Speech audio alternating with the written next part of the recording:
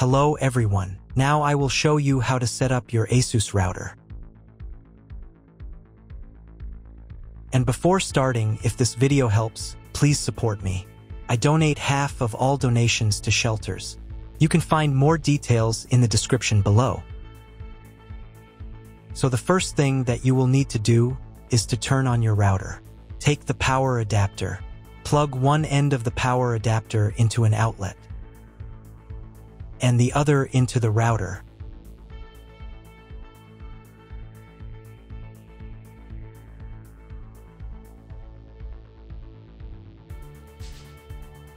Then press the power button.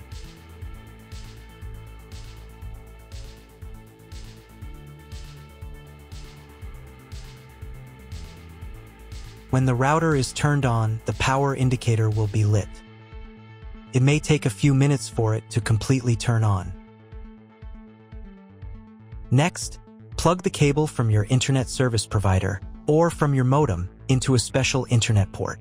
This port is usually labeled as internet, and usually it has a different color.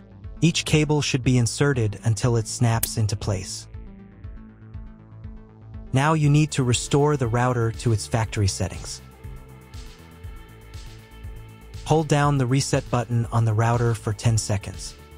Wait until the indicator lights on the router start flashing. At times, this button is found inside the router casing to prevent it from being pressed by mistake. In this case, use a slim object to press it down.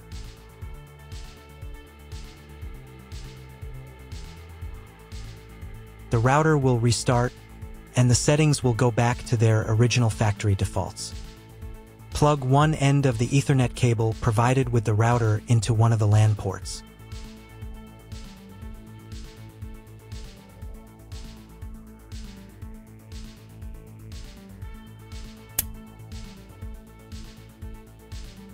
And plug the other end of the cable into your computer's Ethernet port.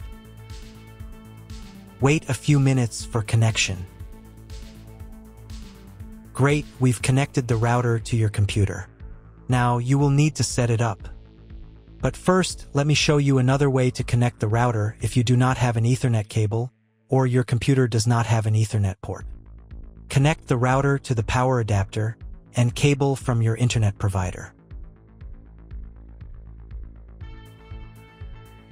This will enable Wi-Fi. If your router is new and hasn't been set up, your Wi-Fi network will be named after the router. Your router has a unique Wi-Fi network name and password printed on a sticker. Connect to it. Awesome, you've connected to the router. Now let's get it set up. First, open your web browser and visit the URL you see on the screen. Use the URL bar instead of the search bar. At the beginning, you will see a form with a login and password.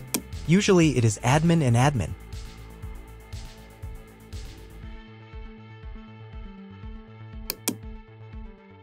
If these credentials are wrong, then find label on your router. The credentials are often printed on the bottom of the device.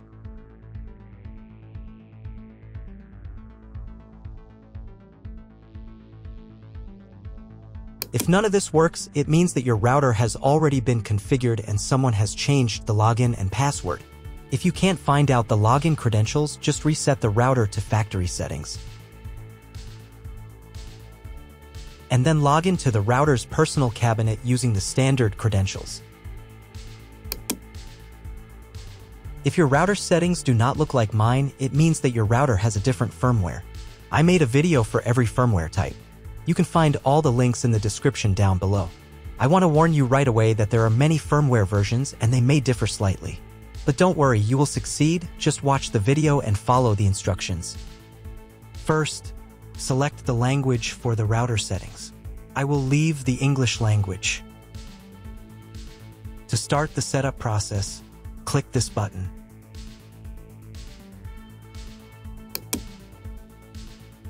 On this page, you need to enter whether there are any additional settings from your internet provider.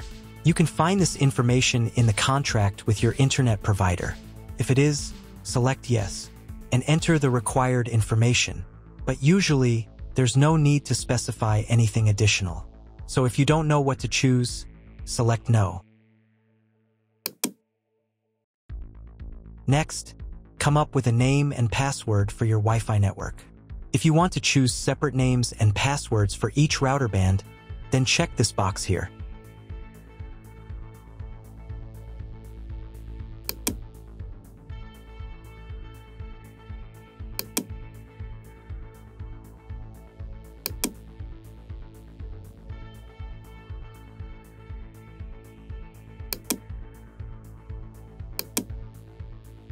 Save the settings by clicking this button.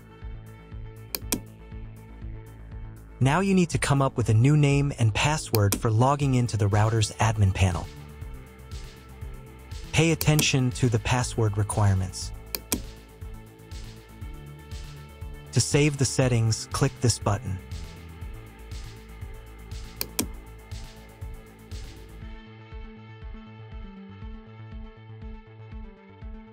On the next page, you can update the firmware if a new version is available.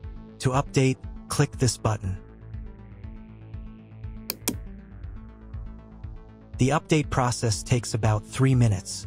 Please do not turn off the router during this time. After the update, click this button. Now wait a couple of minutes for the router settings to save. If you were connected to the router via the Wi-Fi network, reconnect to it using the new name and password. Then log back into the router's admin panel.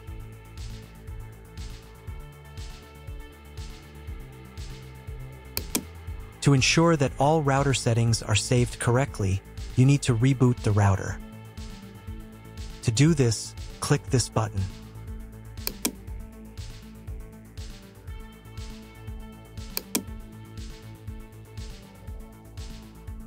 Wait a couple of minutes until the router fully turns on.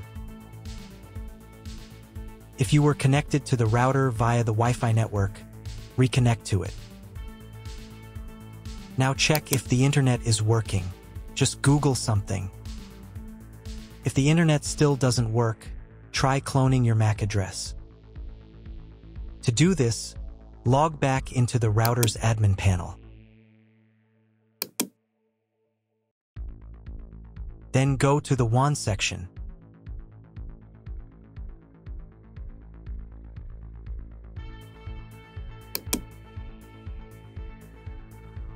And on this page, click the MAC clone button.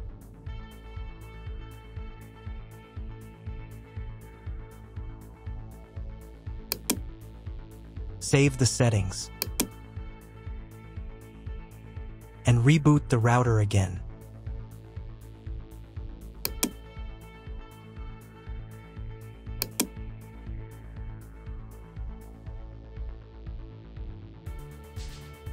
After a couple of minutes, when the router fully turns on, check again if the internet is working.